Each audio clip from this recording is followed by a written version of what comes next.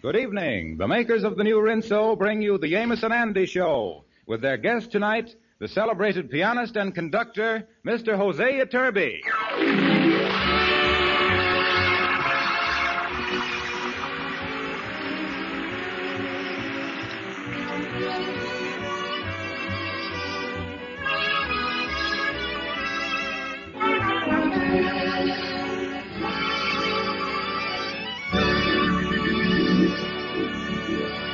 Today is a red-letter day in the life of Andrew H. Brown. He has started on something that he believes is at last worthwhile. In fact, he has just graduated from a correspondence school for piano playing.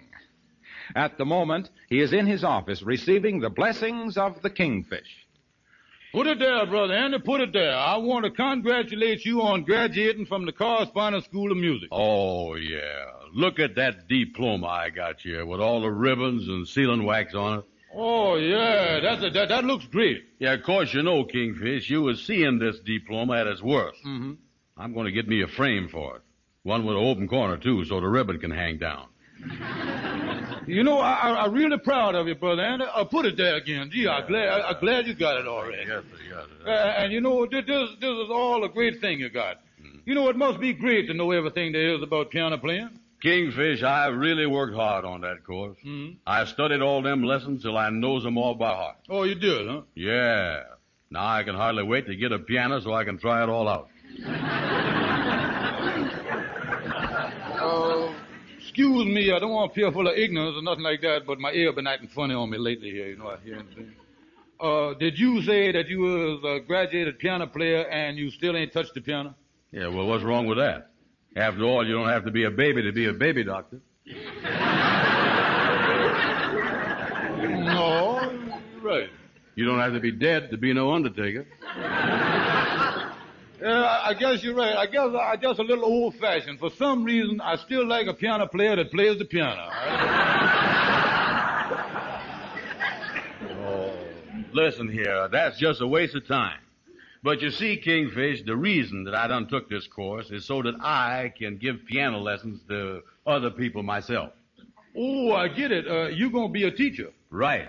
And I got a gold mine right here. Now, wait a minute. Look here now, brother. And look here. I's your pal. Now, how about taking me in as your partner? Now, don't forget, I know a little about piano playing myself. Yeah, well, that ain't a bad idea.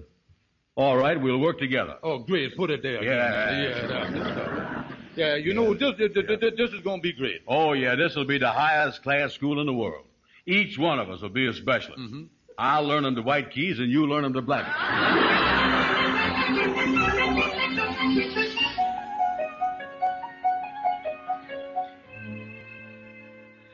Well, frankly, boys, I just wouldn't be interested in taking any piano lessons. Well, Henry, you making a big mistake. You is passing up one of the greatest things that life has got to offer. Ain't it, Kingfish? Oh, sure you is, Henry. Wouldn't you like to be able to sit down at the piano and play Rachmaninoff's Sympathy in D major or something like that? Well, I am sure, Kingfish, that if I did take up the piano, it would be Mrs. Van Porter's desire as well as mine to play nothing but the classics. Classics? What's that? You know, Brother Andy, them is the pieces that when you play them, you never know when they're over till the piano player gets up off the stool. Oh, yeah. That kind of stuff, huh? You see, in the circle that me and my wife travels in, we all leans to Beethoven, Schubert, and Bach. Yeah, well, I is new in the business, but I guarantee you that I'll give you lessons cheaper than them fellas.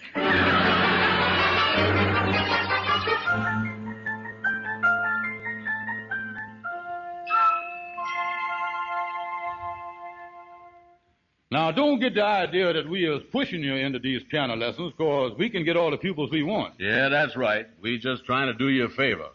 You go out visiting a lot. Wouldn't you like to be the life of the party? I sure would, yeah. And you is going to be a success, Lightning, because I can tell one thing, and it's important and necessary. What is that, Miss Andy? Lightning, let me look at you. Yeah. I can see that you has got great talent. How much do the lessons cost? $8 for the whole course. All right, Miss Ann, I'll start tomorrow. I tell you what, I'll pay you with that $10 IOU of yours that I was holding, and you can give me $2 change. Come to think of it, Lightning, you ain't got as much talent as I thought you had.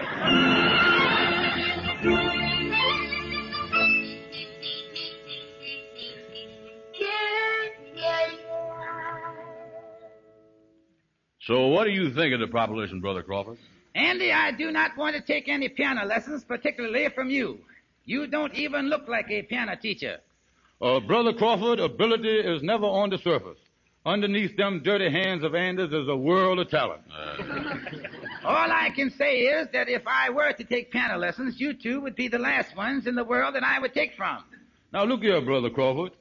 We've been insulted enough. Yeah, we can't take an awful lot more. Well, don't stand there at the door, then. I am not interested. The whole thing is ridiculous. Your teaching piano playing is setting the music world back 10 years. That settles it. That is final. We'll give you one more chance. I don't want another chance. Now, as I have said, I'm a very busy man. Come on, Kingfish. I got an idea that Brother Crawford ain't interested. Well, now get out of here. Well, let's go over to see Amos. I know he is home because he got an appointment with Fred Gwendell to talk to him about our Christmas charity affair. Amos is chairman this year.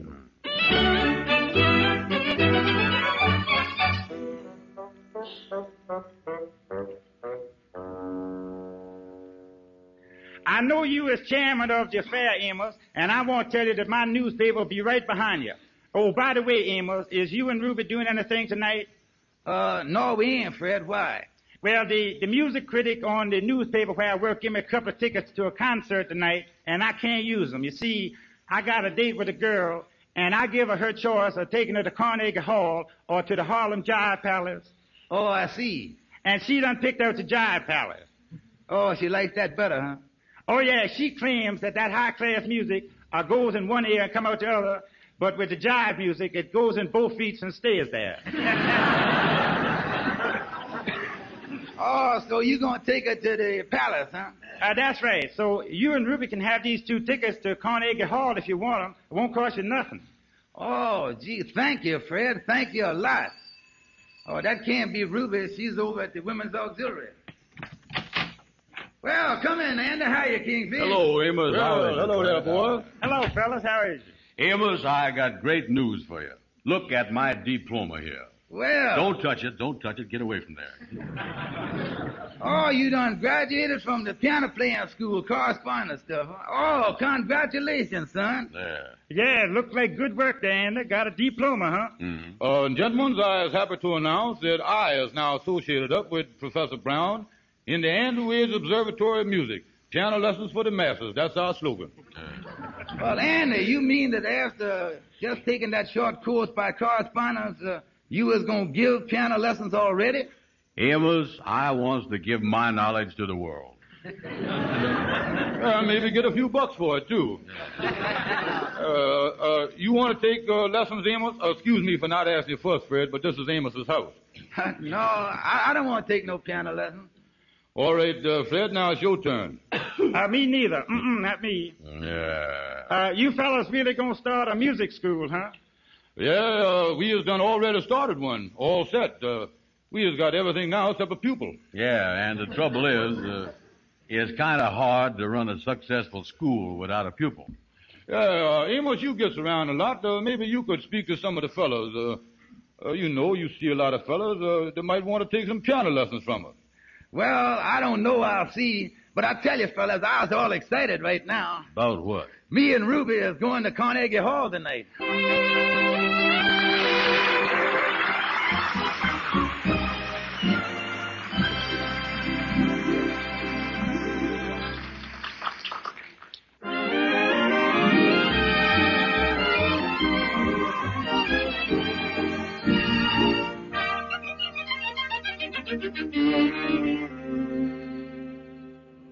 We go now to Carnegie Hall. Amos and Ruby are seated in the audience.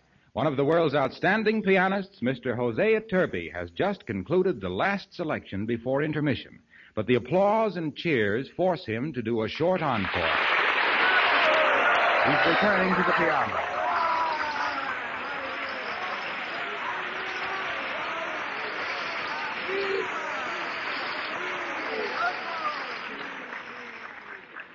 Ruby, he is the best piano player I ever heard in my life. This is wonderful. I'll always remember this night. He's going to play again. Listen.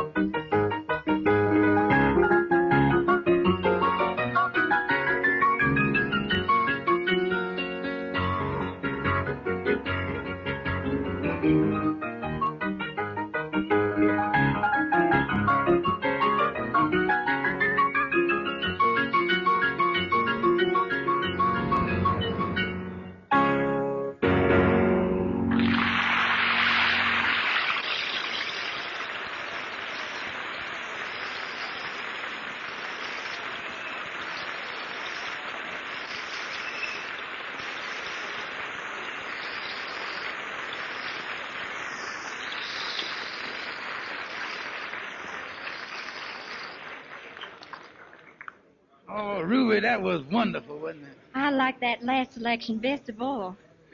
You know, Ruby, I was just thinking about something. What's that? Oh, I don't know. I won't even tell you, 'cause if I tell you, I know what you're going to think. You're going to say that it's too crazy. Why? Well, tell me what it is, honey. Well, I was just thinking, I kind of hate to tell you, but tell me this. Wouldn't it be wonderful if we could get, say, Mr. Turby to come up and play for our Christmas charity flair? You know, that really would bring the people in there, all right? Well, it's intermission. Intermission. Why don't you go back to the stage door and ask him? Oh, now wait a minute. Don't make fun of me, honey. You see, I told you it was crazy. No, I mean it, darling. Oh, no, honey, I couldn't do that. Any man that can play music like that has a soul. And I feel sure he'd be glad to do it. And remember, you're not asking for yourself. You're just asking to help other people.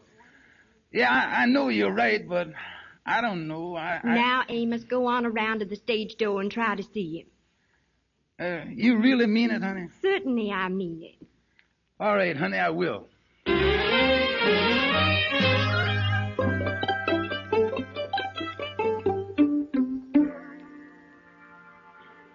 Well, I'm sorry. Mr. Turby always uses these few minutes for resting in his dressing room.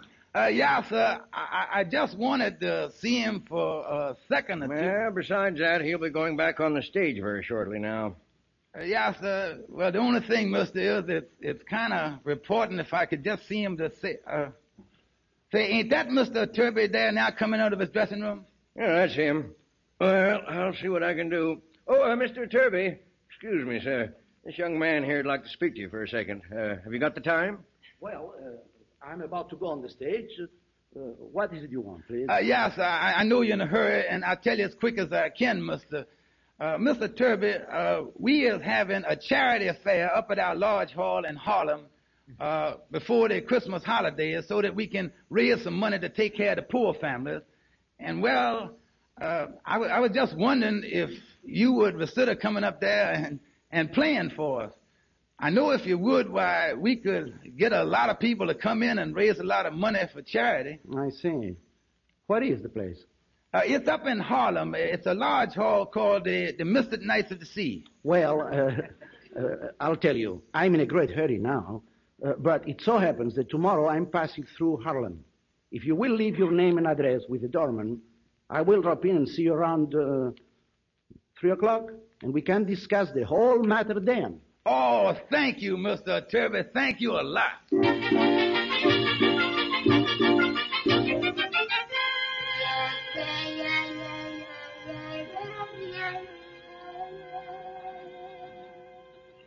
Well, Kingfish, what have you got to report? Brother Andrew, I done walked my feet off again today and still no luck.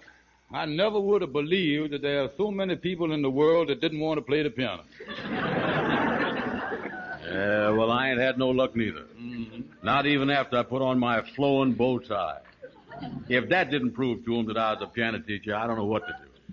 Yeah, I know, Andrew. I had my glasses on with the long black ribbon hanging down the side, you know.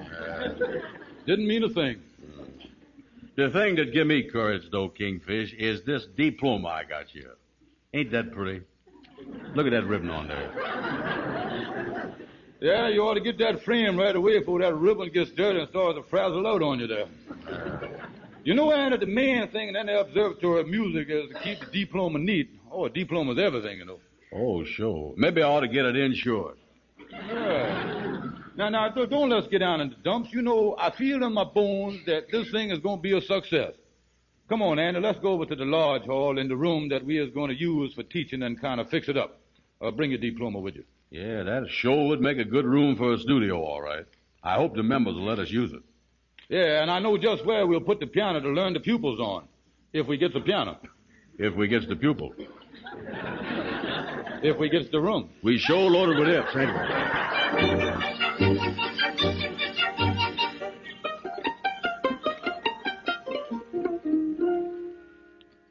Mr. Turby, it sure is nice of you to say that you'll play for our Christmas charity fair. We all sure will appreciate it. I will be only too happy to do it. Oh, gee, that's nice. It sure must be wonderful to be able to play a piano like you can, Mr. Turby. By the way, this is the piano right here that we is going to use for the affair. Maybe you better sit down there a second if you don't mind and see if it's in tune and everything. You can adjust the stool. All right, my friend. I'll try.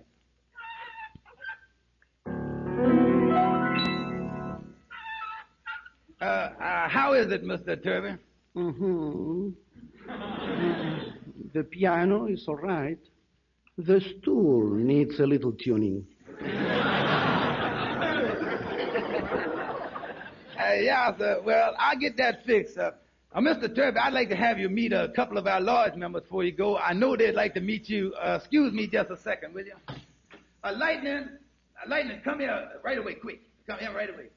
Did you want me for something, Miss Amos? Lightning, go down the hall there and tell the Kingfish and Andy there's in the second room and tell them that Mr. Turby, the piano soloist, is here for them to come right over. Yeah, sir. All right, sir. I'll tell them. Miss Amos told me to tell them that Mr. Somebody was in there with a piano. Yeah, this room ought to make us a great studio. What you want, Lightning? Excuse me, Miss Andy, but Mr. Amos wants y'all to come across the hall and meet some fella that's interested in piano playing. Kingfish. Amos has got us a pupil.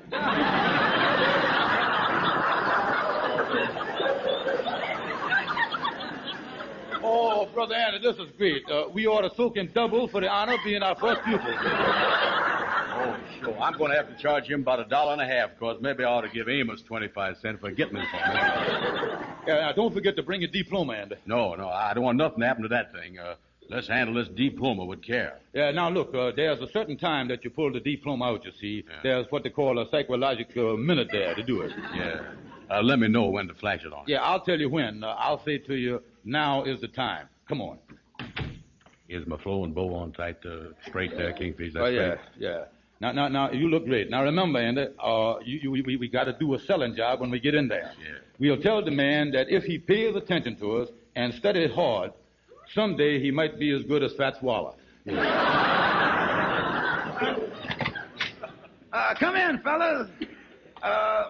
Mr. Turby, this is Mr. Brown, and the Kingfish, Mr. Stevens. How do you do? Oh, glad to know you. Oh, yeah. Us professors is pleased to meet you.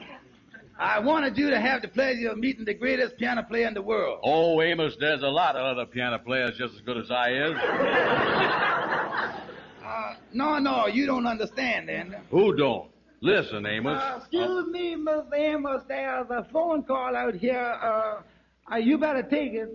Thank you, Lightning. Excuse me, Mr. Turby. Tell us this, Mr. Herbert. Just a minute. Turby. I mean, Mr. Turbin,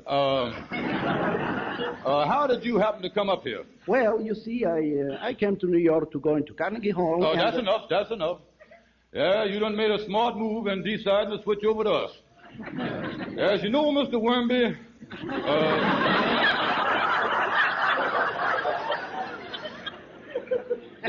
them long-haired fellows down there don't know nothing about teaching the piano. Or the hair gets in the eyes, they can't see the notes. Yeah, half of them is playing in the cracks. You see, Mr. Turkey,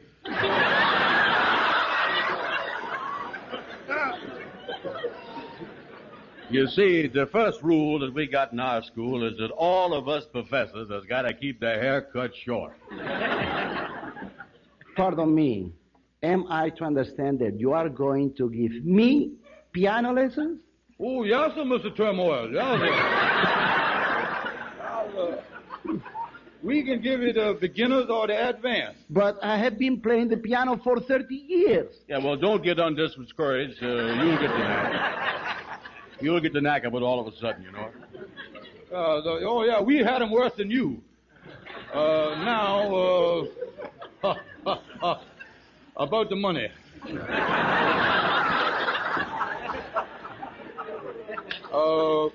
We has got several courses. We has got the $8 course that learn you in 6 weeks, or we got the deluxe $10 course that will learn you in a month.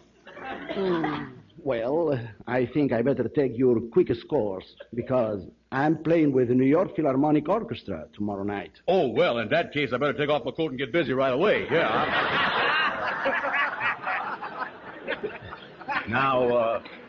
Now, Coach, you know what a beautiful instrument the piano is. Yes, I do.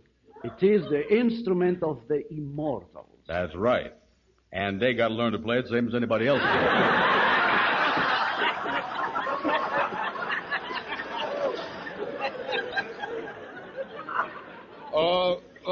Here is the instrument right over here. Step this way, Mr. Jerky. Now, this is called the piano. Now, the place where all the keys is here is what we call the dashboard. Oh, I see. Now, sit down on the stool here. Mm-hmm. Now, the idea is to hit these keys right smack on the nose like this. Now, that note there, that's a white one. That's in your department. Professor Brown is going to tell you that note is C. Yes, that's C. D, E, F, G. Then it goes right on. H, I, J, K, L. Thank you. Thank you very much. Thank you. Now, the main thing, Mr. Murky, is you got to keep your knuckles low. We teaches the knuckle down low system. Now try hitting the keys. And knuckles down, Mr. Derby. You mean like this? You see there, Kingfish? He learned it already.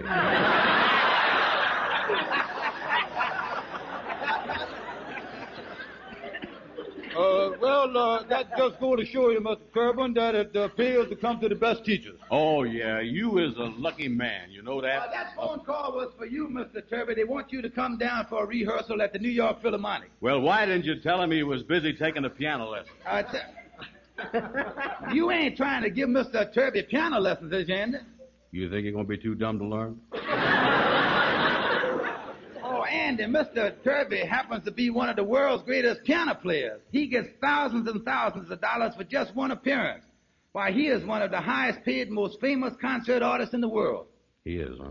Oh, yeah. Mr. Turby is going to play for our charity concert. And to tell you the truth, why, I was even ashamed to ask him if he would use this old piano here. Oh, that's all right, my friend. I'm sure this piano will work out. Let me try it once more.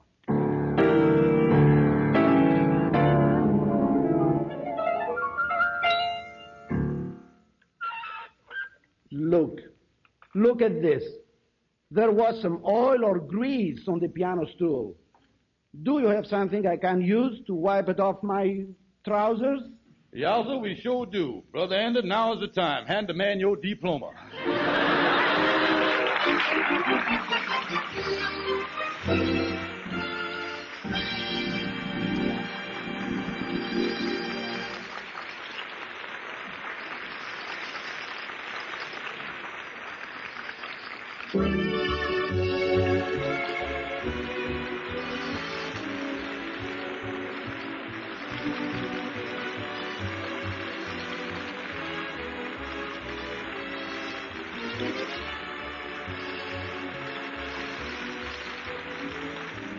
Be sure to join us next Friday evening at this same time when the makers of the new Rinso will again present the Amos and Andy Show. At that time, Amos and Andy will have as their guest the fine star of pictures and stage, Mr. Walter Houston. Meantime, this is Harlow Wilcox speaking for all of us, thanking Hosea Turby for appearing with Amos and Andy tonight, and bidding you all a very pleasant good night.